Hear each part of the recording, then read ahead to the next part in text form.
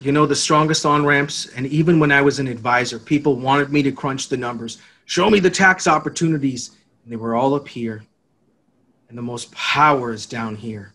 So when people are saying, yes, I have a taxable need, but I feel strongly about a cause, about a situation, about a problem, you know, business owners, even more than a lot of organizations out there, are hyper connected to societal issues, to understanding what a downtown core needs, to understand actually homelessness, mental health, community need.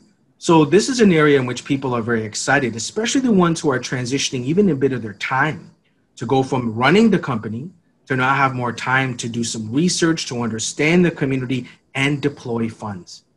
So this is where, you know, we look for those pieces. The two strongest ones from a head perspective is, you know, those tax needs, those large capital gain hits. But from a heart perspective is follow the caring. When you feel strongly about something, again, we had a business owner who put quite a bit of money into their fund, but then amassed 4 or 5 other peers to then build a fund which was worth tens of millions of dollars. Then they said, let's get it into the hands of homeless initiative leaders who really know what the solutions need to be.